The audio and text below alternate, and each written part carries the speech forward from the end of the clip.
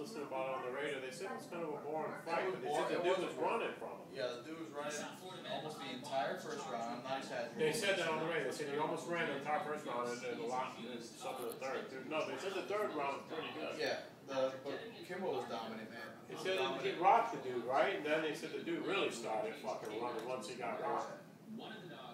Being a puss, I don't even know. Let me tell you something, bro. I don't like to think that fight's fixed, bro. But let me tell you something. I've seen Houston Alexander fight before, and that was not Houston Alexander fight, bro. You never know, dude. Let me tell you something about. Maybe he was intimidated. Do you think? Dude, Kimbo's a huge draw.